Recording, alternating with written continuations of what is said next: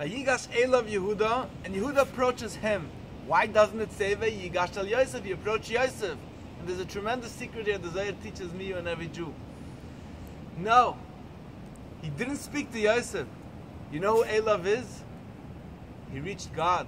Vayigash Elav Yehuda. He approached God. He approached God through Yosef. It seemed like he was talking to Yosef, but really he was just making his bite of this. And he was communicating with Hashem, and he said, God, I'm stuck. I'm going to become a slave here forever. Please, God, I'm reaching out to you. And that's when the heavens broke open. Ani Yosef. And everything became clear. And like the Chavetz Chaim said that when Mashiach is going to come, Ani Hashem is going to be heard. Everyone's going to dead head. He's going to get the joke. And everything will become, wow. It all falls into place.